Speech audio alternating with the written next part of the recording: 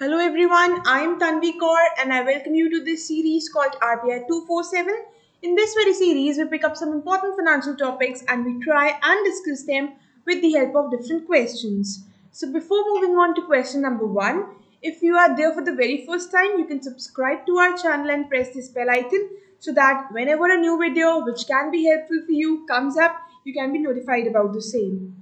You can also join our Telegram group. If you are looking forward for free PDFs of these sessions, then you can get the access to those PDFs through this group only. The link is in the description below. Moving ahead to the very first question now, which says, recently the Union Finance Minister undertook the annual performance review of the public sector banks and launched the EASE 4.0 agenda. You have to identify the statements which are correctly related to this. So let's discuss a bit about this EASE 4 agenda and then we'll come back to our question. So as the question mentions that the Union Finance Minister, after doing the review, has now launched the EASE 4.0. What does EASE stands for? EASE stands for the Enhanced Access and Service Excellence Reform Agenda. So what is it? It will basically enhance the access of the banking service and ensure the excellence of services. So it's a common reform agenda for public sector banks that aims at institutionalizing clean and smart banking. So एक set of reforms जिसकी तरफ हम work करते हैं ताकि हमारा banking sector और improve हो सके, वो एजेंडा है ईज. ईज जो है वो क्लीन एंड स्मार्ट बैंकिंग पे फोकस रखता है. So what do we mean by clean and smart banking? By clean banking, I mean where there is clean credit, where there is leveraging of the data, where you are ensuring the accountability, where you are taking action against those who are defaulting, okay, and there is a proper mechanism for the NPA recovery. So that is clean banking. And by smart banking, I mean where there is speedy access to all kinds of banking services. Speediness is ensured where there is multi-channel reach, where you have the accessibility as well as the affordability to different banking services. Then there is responsiveness as well as it is technologically enhanced. So public sector banks have an agenda to improve the banking sector, and for this they come up with different objectives ahead in order to ensure clean and smart banking. These objectives or these agendas are basically categorized under the EASE reforms. So let us discuss what has been the objective of EASE 4. EASE 1 में, EASE 2 में, EASE 3 में अलग अलग objectives रहे जो clean और smart banking ensure करते हैं. अब हम देखते हैं कि EASE 4 का फोकस किस पे है, इसके अंदर क्या थीम्स हैं, क्या इनिशिएटिव्स हैं जिन पे फोकस किया जा रहा है कि कैसे हम उन्हें इंश्योर करें और हमारे बैंकिंग सेक्टर को और स्ट्रॉन्ग एफिशिएंट बनाएं. So EASE 4.0 commits public sector banks to tech-enabled, simplified and collaborative banking to further the agenda of customer-centric digital transformation. So we have to provide these banking services to the customers. We need to make use of the different digital platforms we have, the technology which we have. So using the technology, we need to provide these services in a simplified manner and a collaborative manner. We need to bring together different NBFCs, fintech firms and banks in order to provide the access to these banking services to the customers digitally as per their needs and wants. So if I talk about the basic themes proposed under this EASE 4.0 agenda, then the very first thing is to ensure 24/7 banking. So under EASE 4.0, the theme of new age 24/7 banking with resilient technology has been introduced to ensure uninterrupted availability of banking services. So इस agenda के अंदर focus है कि 24/7 banking services provide की जाए ताकि कोई interruption ना हो उन सर्विसेज की अवेलेबिलिटी में towards the customers. Second focus is on the northeast region where the banks are required to come up with specific schemes in order to enhance the access of these banking service to the people in the northeast region. Third focus is on the bad bank. We have already had a discussion on the bad banks. that how they will be taking up the bad loans and helping up in the NPA recovery. And we also discussed that soon it is going to get a license of a bad bank. Okay, so the proposed bank is very close to getting a license, which will again give a support, a major support to the banking services sector. Fourth is to raise the funds outside the banking sector. Now, it's not just banks who are providing us the funding. In fact, banks not only rely on other banks but also on various NBFCs and other institutions to get the funding. So, with changed times, industries need an option of raising funds outside the banking sector, and these new aspects need to be studied to target credit where it is needed. So अलग अलग type के जो institutions हैं जो funding provide कराते हैं उन्हें साथ मिल के ये बैंकिंग सर्विसेज प्रोवाइड करनी है. Then is leveraging the fintech sector. The companies which make use of technology in rendering the financial services are the fintech firms. We need to use them, and they are also going to provide these services to the banking sector. They will support the banks in rendering these banking services. So fintech one such sector that can provide technological help to banks uh, as well as can benefit from help from the banking sector. So fintech firms bank को support कर सकती हैं और bank से support लेके वो भी flourish कर सकती हैं, and both have to work together is one of the agendas of this EASE 4.0. Then talking about the key initiatives which are going to be taken under this agenda to enhance the performance of the public sector banks. They include your smart lending, 24/7 banking, data-enabled agriculture financing or other financing, and collaborating with the financial ecosystem. So as far as the smart lending is concerned, the public sector banks need to design and improve the performance of their loan initiation process, simplify it, and ensure some standard procedures and time bound actions. जो भी आप loans वगैरह दे रहे हो, simple processes होने चाहिए, कुछ standard operating procedures होने चाहिए कि ऐसे आपको लोन मिलेगा, सिंपल प्रोसीजर होना चाहिए, टाइम बाउंड मैनर में ये सर्विसेज अवेलेबल हो जानी चाहिए. Banks need to introduce end-to-end digitized loans to the new customers. Digitally, easily, simplified manner में customers तक loans पहुंचने चाहिए. The lenders will have to focus on customizing loan terms, interest rates, processing charges for customers who are availing these digital loans based on their past performance or information from third-party sources. So whenever lenders are lending to different customers, different borrowers, they can get the information about their past behavior or their information from some third-party information providers, and accordingly they can devise the loan terms for these customers. Customers के हिसाब से उन्हें loans दो, okay उनकी past record के हिसाब से अलग जगह से इंफॉर्मेशन कलेक्ट करने के बेसिस पे आप डिसाइड करोगे कि इनको इतने इंटरेस्ट रेट पे लोन मिलना चाहिए, इतने टाइम के लिए मिलना चाहिए, इतने चार्जेस हमें इनसे चार्ज करने चाहिए. सो आप कस्टमाइज कर सकते हो loans as per the customers. Okay, then the public sector banks will have to broaden their customer base, increase the credit off takes through technology driven credit offers. आपको customer का base बढ़ाना है, जितना अच्छे से आप टेक्नोलॉजी का use करके ये सब कर सकते हो वो आपको करना है. सो चीज़ों को सिंप्लीफाई करना, टेक्नोलॉजी का यूज करना, डिजिटली चीज़ें प्रोवाइड करना, कस्टमाइज वे में प्रोवाइड करना, स्मार्ट लेंडिंग के अंडर आता है. Moving ahead now to 24/7 banking. So under these reforms, public sector banks need to track the migration of their IT systems to secure cloud-based solutions.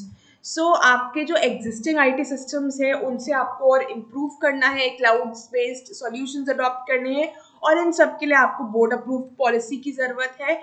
The public sector banks need to conduct time-bound audits, testing in line with the board-approved policies. जो भी आप banking services provide कर रहे हो उसमें आप technology को improve करो, टाइम टू टाइम ऑडिट करो, टेस्ट करो कि आप सही जा रहे हो कि नहीं. The public sector banks will have to strengthen the cyber resilience. You need to protect these banking services which you are providing digitally using the technology from the cyber attacks. So आपको और improve करना है technology में, cyber resilience ensure करनी है, और जो cyber attacks का थ्रेट है उसको रोकना है, उसे कम करना है. Then is to collaborate with the financial ecosystem. So public sector banks need to collaborate with the NBFCs to co-lend, okay, and to build their co-lending models with IT integration. So आप technology का use करके NBFCs और banks मिल के lend कर सकते हैं, मिल के better access provide करा सकते हैं customers को banking services का. The banks will have to design and improve the performance of loan management systems, loan monitoring systems to facilitate co-lending with NBFCs. आपको loan management, loan monitoring सब पे focus करना है ताकि आप better way में co-lend कर पाओ to the customers. The public sector banks will be providing doorstep delivery of banking services. आपको घर बैठे सारी सर्विसेज मिल जाएंगी, B it banking agent visiting you और B it digital making use of digital platforms to get the access to banking services at your door step. हमें make sure करना है कि हम घर तक सारी बैंकिंग सर्विसेज लोगों तक पहुंचाएं. Moving ahead now to the tech-enabled easy banking services. So as suggested, tech-enabled. So हमें टेक्नोलॉजी का यूज करके बेटर वे में बैंकिंग सर्विसेज प्रोवाइड करनी है. So EASE 4.0 reforms guide banks to establish a outbound call center based customer outreach to retail MSME customer base in regional languages according to customers preferences. हमें call centre set करने हैं जो retail customers, MSME customers को उनकी regional language में in banking services की जो भी प्रॉब्लम रिलेटेड प्रॉब्लम्स हैं, सर्विसेज अवेल कराना है, वो सब करवाने में हेल्प कर सकें. Banks will drive an expansion in adopting the digital payments in semi-urban and rural areas. So we need to make sure that the semi-urban areas, the rural areas also have the access to these digital banking services. The reforms are also directed towards systematic reduction in the customer complaints and time-bound remedy for their complaints. So हमें customer complaints handle करनी है, time-bound manner में handle करनी है. इसके लिए हम technology का यूज करके और improve कर सकते हैं. Public sector banks will be working to improve their presence, marketing, social media engagement on internet by adopting the websites, search engine optimization, digital marketing tools. So not only we have to basically redress the customer complaints, but we also need to increase as a bank, we also need to increase our presence, our marketing. Basically, the customers should know about the banks, the banking services. So more and more promotion should be done on the social media platforms and the digital tools which people are often using these days. Then the public sector banks will have to carry out the risk assessment, identify key risk areas, and improve the effectiveness of their IT-based early warning system. So you need to focus on proper risk management as a bank. You need to have different processes, procedures in place to handle those risks. Okay, you can make use of technology where different technological softwares can help you identify the risk, which are basically early warning signals. So आप risk को identify करके तुरंत ही improve कर सकते हो ताकि वो major problem आगे जाके ना बन जाए. Alright, so this was a bit about EASE 4.0. Now coming back to our question, which of these statement is correct? So first one is incorrect because it says EASE stands for efficiency, accessibility, simplification, excellence agenda. No, it stands for enhanced access and service excellence reform agenda. Second one is correct, that EASE 4.0 commits to tech-enabled simplified collaborative banking, and the third one is also correct, which says smart lending, 24/7 banking, tech-enabled easy banking are some of its initiatives. So second and third are correct. That's our answer is option D. Moving ahead to question number 2 and next topic of the day, which says Frio has tied up with Equitas Small Finance Bank to launch zero balance savings account that will offer 7% interest rate on a minimum balance of ₹1 lakh that will allow customers to make informed financial decisions and strengthen their credit profile.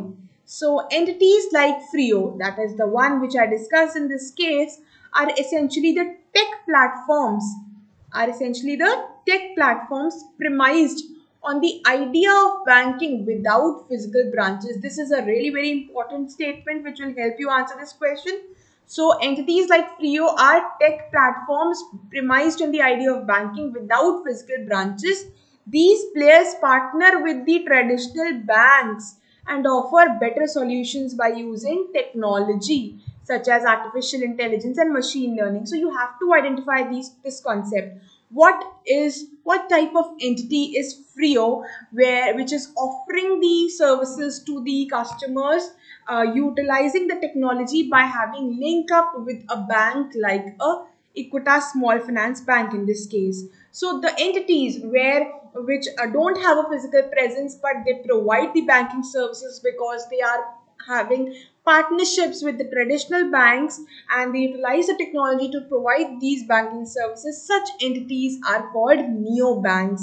So the answer to this question is option D, neobank. So let's discuss this very case and then we'll be discussing what are neobanks. So as discussed in the question, neobank Frio has tied up with the Equitas Small Finance Bank, and with its partnership with this bank, it is offering the customers zero balance saving account with 7% interest rate where minimum balance should be 1 lakh. सो फ्रियो जो है ये एक neo bank है जिसका tie up किस traditional bank के साथ है, इक्विटास स्मॉल फाइनेंस बैंक के साथ.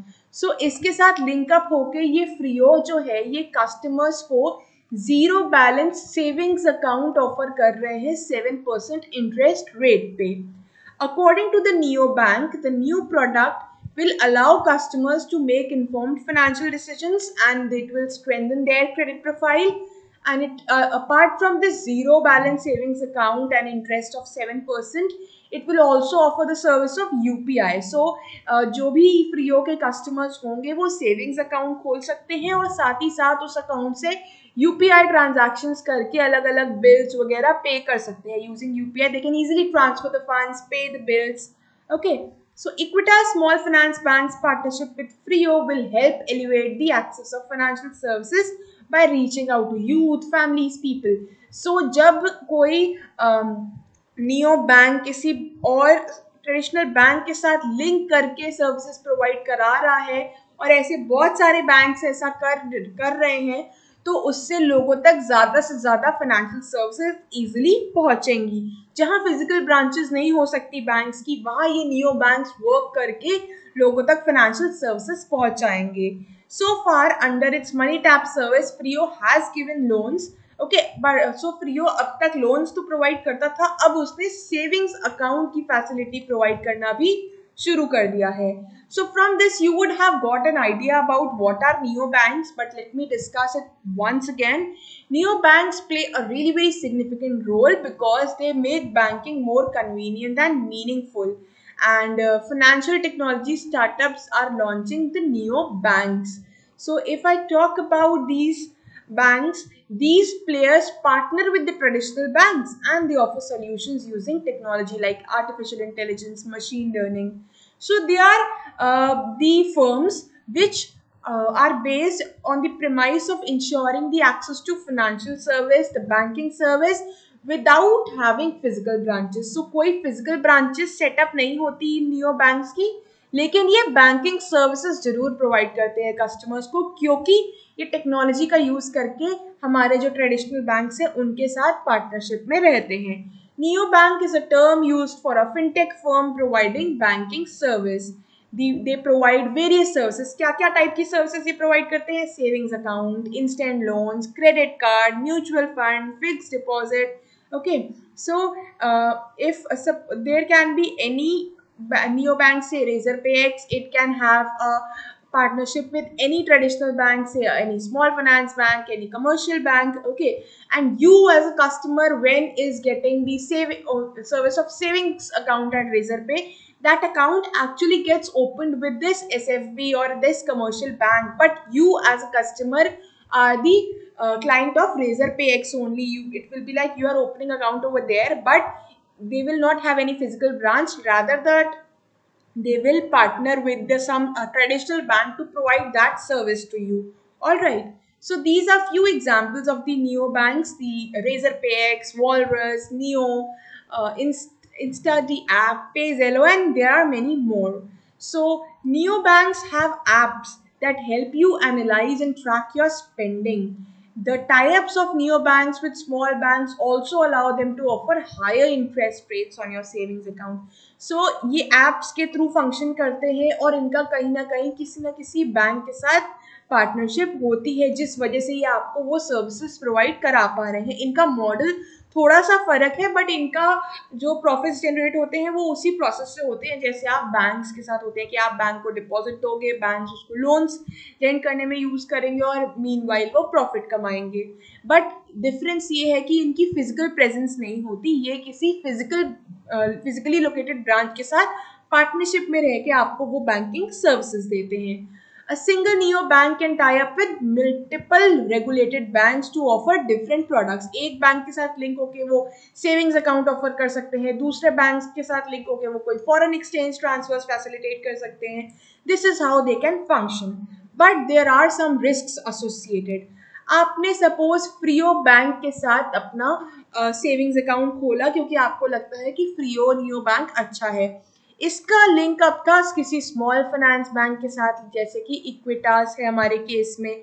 अब अगर इक्विटास जो है this very bank goes bast, ये फेल हो जाता है, इसमें कोई प्रॉब्लम आती है, तो जो कस्टमर्स ने फ्रियो में अपना सेविंग्स अकाउंट खोला था, जो फर्दर इस बैंक में था जिसके साथ इस फ्रियो का टाई अप था, तो आपका जो अमाउंट है वो भी प्रोटेक्टेड नहीं रहेगा. 5 लाख तक का अमाउंट बैंक को प्रोटेक्शन में मिलता है कि डिपॉजिट इंश्योरेंस के फॉर्म में होता है, वो तो मिल जाएगा कस्टमर्स को. उसके बियॉन्ड कस्टमर का पैसा रिस्क पे है.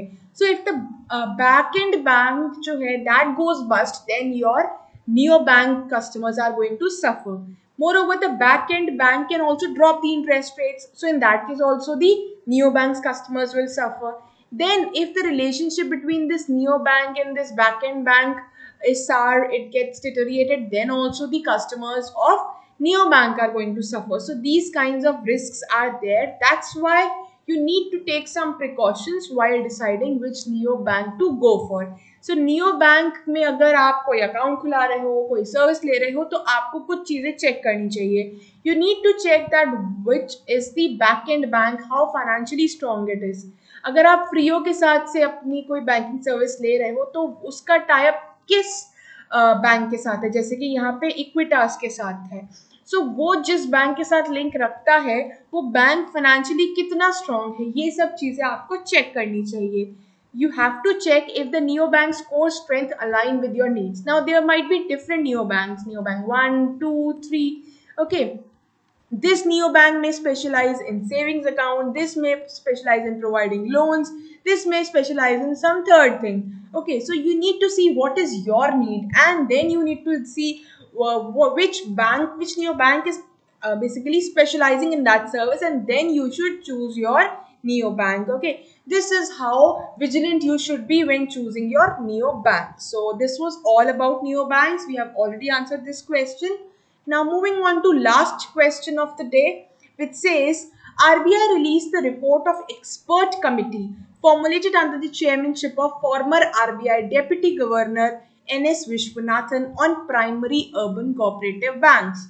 You have to identify the incorrect statement in this regard. So यहाँ incorrect word है, इसका ध्यान रखना. So RBI की वेबसाइट पे एक रिपोर्ट आई है एक एक्सपर्ट कमेटी की, और वो एक्सपर्ट कमेटी जो है it was chaired by N Viswanathan who was the former RBI deputy governor. सो ये जो कमेटी है इन्होंने प्राइमरी अर्बन कोऑपरेटिव बैंक्स वाला जो सेक्टर है उसको इम्प्रूव करने के लिए कुछ रिकमेंडेशंस दिए हैं. इनके बारे में हम देखते हैं and then we'll come back to the question. So this committee headed by N.S. Vishwanathan has come up with some recommendations for the primary urban cooperative bank. Okay, it was in February that this committee was set up in order to examine the issues and provide a roadmap for strengthening this sector. Urban cooperative banks को strengthen करने के लिए ये committee बनाई गई थी जिसने कुछ recommendations दिए हैं कि कैसे हम इस sector की performance को और improve कर सकते हैं. So the committee has now submitted the report. This report has been placed on the RBI website so that to invite the comments from stakeholders and members of public, and then finally RBI will decide which recommendations to implement and which ones not. So जब वो final decision होगा, जो भी decisions लिए जाएंगे RBI के through, हम लोग वो भी डिस्कस करेंगे। बट अभी कुछ मेजर हाइलाइट्स डिस्कस कर लेते हैं इस कमेटी की रिकमेंडेशंस के। So the very first thing is that this committee has suggested that the urban cooperative banks should be divided into four categories. So a 4-tier structure has been suggested, and based on their sizes, based on the deposits they get, this classification is there. Now it has prescribed different capital adequacy and regulatory reforms for them. So size अलग अलग size के basis पे हम urban cooperative banks को classify करेंगे, और ऐसा क्यों करेंगे, ताकि कितना एक्सपोजर है उनका कस्टमर की डिपॉजिट्स की तरफ, उस बेसिस पे हम डिसाइड कर सकें कि इनमें क्या रूल्स रेगुलेशंस एप्लीकेबल होने चाहिए, कितनी कैपिटल एडिक्वेसी होनी चाहिए, क्या रेगुलेटरी रिफॉर्म्स होने चाहिए। सो बैंक की कैपेबिलिटीज के बेसिस पे हम रेगुलेशंस के साथ आ सके, इस रीजन की वजह से हमने ये क्लासिफिकेशन किया है। So we have tier 1 UCBs where the deposits will be of up to 100 crores. Tier 2 where deposits will range between 100 to 1000 crores. Tier 3 where it will range between 1000 to 10,000 crores. And then we have tier 4 which will range above the 10,000 crores. Alright. So based on this, the CRAR and all will be decided. Okay, it will be 9 to 15% for these tier 1, 2 and 3. And for tier 4, the Basel norms will be whatever CRA is recommended by Basel norms, that will be applicable. The committee has prescribed separate ceilings for home loans, loan against gold, unsecured loans for different categories of UCB. So किस category की UCB है उस basis पे ही अलग अलग limitations लगाई गई है, सीलिंग लगाई गई है, अलग अलग टाइप के लोन्स जो ये UCBs दे सकते हैं। So ये फर्स्ट रिकमेंडेशन है। Second is that RBI can prepare a scheme of compulsory amalgamation and reconstruction. This may be resorted to when required voluntary actions are not coming or leading to desired results. So आपका जो भी UCB है उसकी performance इतनी अच्छी नहीं है, वो इंडिविजुअली वर्क नहीं कर सकता, it needs to merge with some other UCB. So ये मर्जर जो है ये इम्पॉर्टेंट है, लेकिन वॉलेंटरली ये लोग आपस में मर्ज नहीं कर रहे, तो आरबीआई जो है वो कंपल्सरी अमेलगमेशन जो है वो कर सकता है इन बैंक्स का। RBI should not hesitate to use the root of mandatory merger to resolve UCBs that do not meet the prudential requirements after giving them opportunity to go for voluntary solution. All right. Third thing is the supervisory action framework. अब तक जो supervisory action framework था वो around 3 indicators पे focus रखता था। अब और टाइम बाउंड रेमेडी की तरफ बढ़ने के लिए जो भी फाइनेंशियल स्ट्रेस है बैंक्स में वो जल्द से जल्द सॉल्व हो, इसके लिए अब हमें ट्विन इंडिकेटर अप्रोच यूज करनी है, जहां पे हम एनएनपीए के थ्रू जल्द से जल्द असेट क्वालिटी कैसी है वो असेस करेंगे, और सीआरएआर के थ्रू हम असेस करेंगे कि बैंक्स इनफ कैपिटल मेंटेन कर रहे हैं कि नहीं। So a supervisory action framework has now moved ahead to go for a twin indicator approach, where it will be assessing the asset quality using NNPA and capital adequacy using CRAR instead of triple indicators which were used at present. The objective, as I have already told, is to ensure time-bound remedy to the financial stress in the banks. If a UCB remains under more stringent stages for a prolonged period of time, then obviously there will be an adverse impact on its operations and उसकी जो भी financial position है वो erode हो सकती है। Moving ahead now, the panel has also suggested the amendments to the Banking Regulation Act, empowering RBI to declare certain securities to facilitate their listing and trading on stock exchange. So हम Banking Regulation Act में भी कुछ amendments कर रहे हैं ताकि जो भी UCBs अपने shares issue करती हैं उनको प्रॉपरली जो सिक्योरिटीज इशू करती है उन्हें लिस्ट किया जा सके स्टॉक एक्सचेंजेस में और वो ट्रेड हो सके। Then it has also, the committee has also recommended setting up of a umbrella organization. एक umbrella organization हमें सेटअप करनी है जो ओवरसी करेगी इन यूसीबीज की वर्किंग को, उन्हें सुपरवाइज करेगी कितनी एफिशिएंटली वो वर्क कर रहे हैं। सो ये सुपरविजन के लिए इस अम्ब्रेला ऑर्गेनाइजेशन को खुद भी फाइनेंशियली स्ट्रॉन्ग होना होगा, प्रॉपर प्रोफेशनल्स होने चाहिए वहाँ जो ये सब सुपरविजन करेंगे। So the committee has proposed setting up of an umbrella organization, and that organization should have a minimum capital of 300 crores. Why? Because it should itself be a strong entity. Okay. and it should have a regulatory framework like that of NBFCs. And this committee has proposed setting up of umbrella organization for a purpose. And what's that purpose? The purpose is to oversee the cooperative banks. तो उनको supervise करना, उनकी working पे check रखना is the basic objective. The umbrella organization should be financially strong and be governed by professional board, senior management. And this umbrella organization is going to play a crucial role to strengthen this UCB sector. अब हमें ये भी expected है कि long run में जाके जो ये अम्ब्रेला ऑर्गेनाइजेशन है ये एक सेल्फ रेगुलेटरी ऑर्गेनाइजेशन बन जाएगी स्मॉलर यूसीबीज के लिए. सो ये स्मॉलर यूसीबीज की लिए रूल्स रेगुलेशंस बनाएगी, उन्हें सुपरवाइज करेगी. In long run, the umbrella organization may take up self-regulatory role for smaller UCBs where it will run the audit, inspection, supervisory division for the supervision of these smaller UCBs. Alright, so this was all about this UCB. Now coming back, the UCB structure suggested, the recommendations which have been suggested by this committee. Coming back to the question, we had to identify the incorrect statement. First is correct, 4-tier structure has been suggested. Second is also correct, which says that the RBI can go for compulsory amalgamation. But your third one is incorrect because it says SAF focuses on one indicator approach instead of twin. No, instead of 3 indicators, now it focuses on twin indicators. Okay, so the third one is incorrect. That's why answer is option B, because we had to identify the incorrect statement. This was all for today's session. I hope the session was useful for you. With this, I would like to end up this session. Thank you so much.